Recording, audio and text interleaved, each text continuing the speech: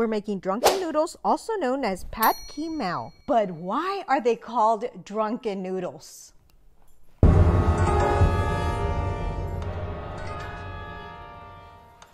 Woo! What's wrong with you? You look like you've been to a good party, girl.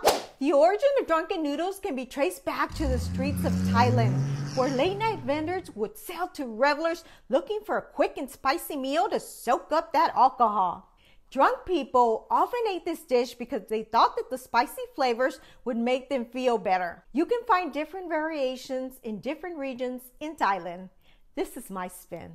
First, start with 2 pounds of chicken thighs or breast cut into bite-sized pieces. For veggies, we'll start with 1 large red bell pepper cut into strips, then in half. You'll also need 2 zucchinis. You want to cut lengthwise, then slice. You'll need to chop or mince 4 garlic cloves. You'll need 3 leaves of Thai basil. You can opt for regular basil if you can't find it. Arrange leaves from largest to smallest, then roll them up and start slicing into thin ribbons. You never want to chop basil, otherwise you'll bruise it.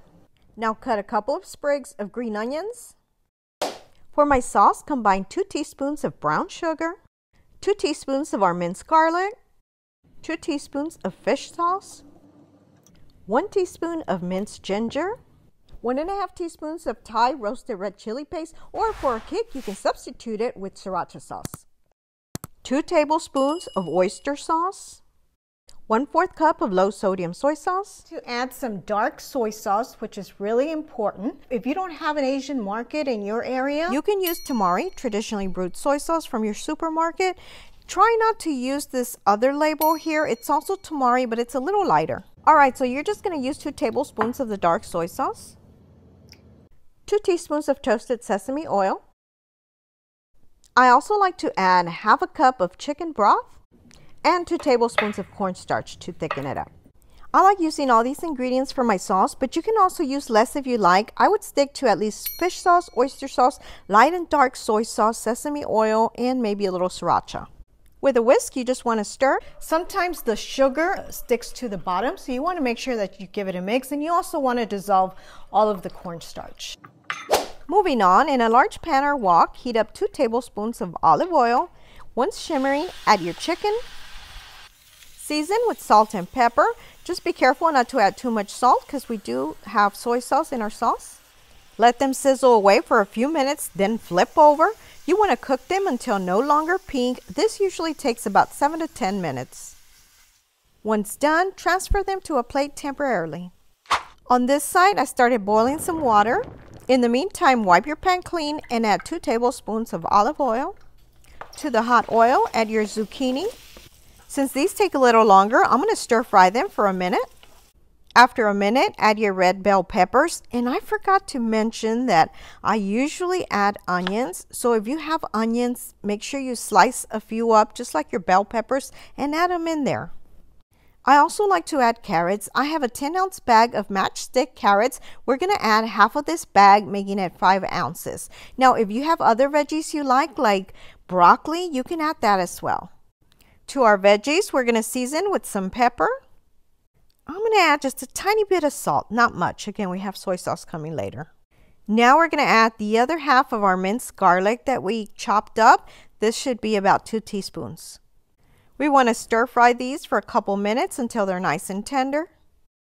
Once veggies are tender and fragrant, we can add back our chicken. Give it a good mix, turn your stove off, and set these aside. Let's talk noodles. You'll need Thai rice noodles. I got these from an Asian market. I like them because they're a little bit wider than the ones I find at my grocery store. Now you can still get the other ones. Let me show you what they look like.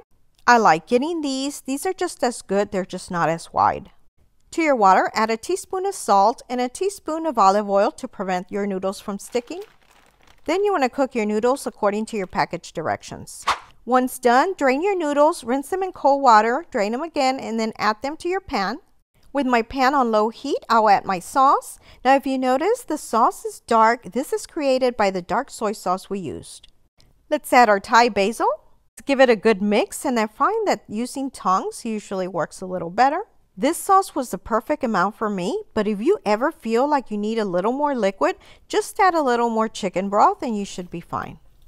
Add some green onions and reserve some for garnishing later. Now, how delicious does this look already? Let's go plate. I'm going to top it off with a few more green onions. If you'd like, you can also use some sesame seeds as a topping. You don't need to be drunk to eat this deliciousness. Now we got to give these a try. Get a mouthful.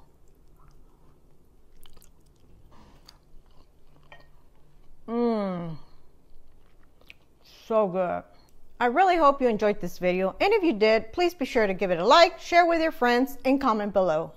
If you haven't already subscribed, please be sure to do so below or hit my little picture on the side. Also, don't forget to hit the little bell to get notified of all of my new videos, and please be sure to check out these links on the side. Share with your friends. Thanks for watching and your support.